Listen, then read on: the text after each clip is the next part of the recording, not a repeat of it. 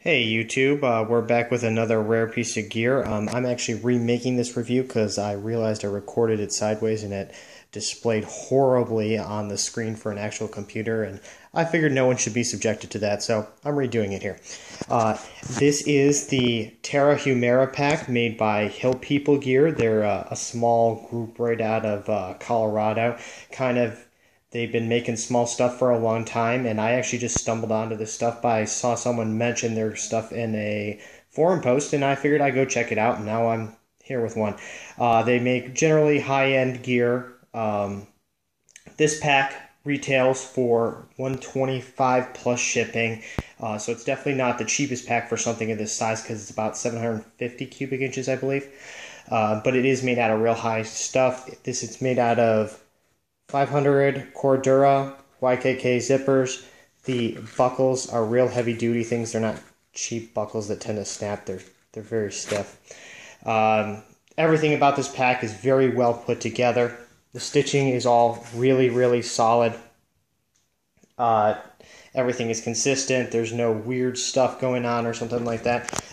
This is their symbol for those of you not familiar with Hill People Gear. It'll focus, kind of, maybe. All right, close enough. This was originally supposed to just be a hydration carrier, and it kind of went into a small carry pack. On top of it being a small carry pack, it also has a detachable harness here that can be removed so you can strap it to a larger pack for camping or something like that. These compression straps are great if you want to compress the pack down, but they can also be used to lash on larger items, which give it a lot of versatility. It also comes with this bungee one here for strapping something to the bottom of it. Overall, this harness is probably the most comfortable harness I have ever worn. I've worn this pack and actually just forgot that it's on me while I've been cruising around with it. It's that comfortable. It's awesome. As I said before, this was originally supposed to be a hydration carrier. Don't mind the sub 2000 in here. Just was checking to see if it would actually fit because I was curious. It has a loop so you can attach it in and hang a hydration carrier. It doesn't have a separate flap for the hydration carrier if you have it. It's just supposed to come out of here, which is okay, I guess. Not my favorite here. The one thing I would complain about this pack, as you can see here, there is no grommet for drainage. And that's kind of silly because if your hydration carrier is leaking, you'll probably find out way down the road when things really suck and you find out you no longer have any water. Not so great. It's got a carry handle, so you can grab it here. It's not very big. I'm generally not a big guy. I'm only 5'10", and as you can see, I have to wiggle my hands through there. So if you're looking for like a grab style handle, it's not going to fit that bill. It is a very versatile pack. They even advertise that you can go hunting with it because it has one other pouch right here that runs down the whole length of the pack. Problem with this, though, is they say, oh, you could put like a 30-30 in there or something like that. I don't know what kind of 30-30 they're suggesting you use because I have a lever action 30-30. Not even close. It sticks, like over 50% of it sticks out of the thing. It's not a good fit. I tried even putting this sub 2000 in there. Didn't really work, stuck out. It was kind of lumpy against the back. Didn't work it out. I'm not a fan of that. If you're trying to use it to hold a rifle as you move, I don't think it's a great pack for that, and I think there are better options. You'd be better off trying to lash it with the compression straps would be a far better option for carrying the rifle versus that pouch. However, that pouch is great for a tablet because this is your standard Transformer 10-inch tablet. Let me just flip the pack over. And as you can see, it fits really well without a lot of, side-to-side play in it.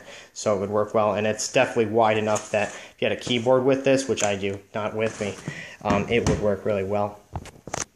This pack also has lots of attachment points you can see all over the bag, which is great if you want to add more compression straps. It's got a couple up here and more down here. So if you want to add more compression straps to strap more junk to it or whatever the heck you're trying to do, this pack is very versatile in terms of having stuff strapped to it or strapping it to a larger pack.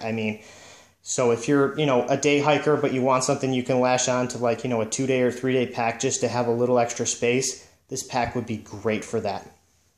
It's a very slim profile, so it doesn't expand out to either side and cut straight back. which makes it, and all of the widest section is at the base. So what's going to happen is it stands really well against you. It's really comfortable. The harness also has this clip here. I'm not sure what it's for. It's probably for something more camping oriented. And for those of you who see my video, I'm not terribly knowledgeable in that area, so I'm not positive what that's for. But from a tactical standpoint, it's as well made as any kind of high-end tactical gear, but it's really light because it's only about just over a pound. It's very versatile. It has the advantage of being durable like a tactical pack, but it doesn't, you could walk around hiking like this and no one's going to give you really weird looks for something like this because it is oriented around that. Or if you go on vacation and you want a day pack to carry around that's going to be really comfortable, carrying some water and stuff like that, it's going to be great. Little things to note about the pack is, if you notice here, these are not bungee oriented. The reason why is they made it this way because they build their packs supposedly to last a really long time and be field repairable.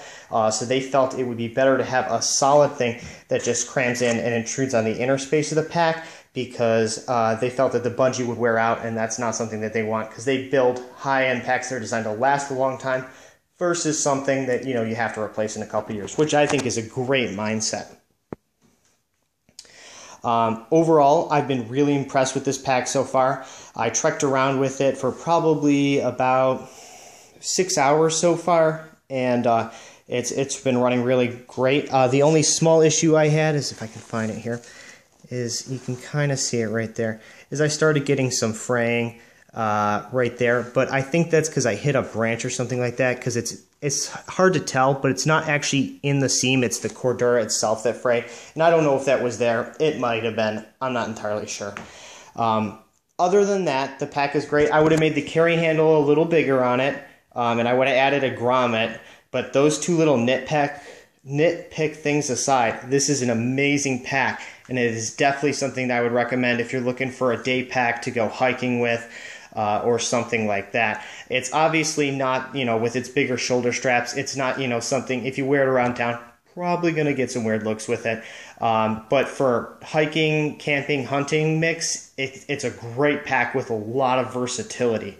So if that's the kind of stuff that you're looking for, this would be a great pack for that. I'd say that's about it for this one. If you guys have any questions, post them up and I'll answer them as soon as I can. And until next time when I review something else ridiculous. All right, see you guys.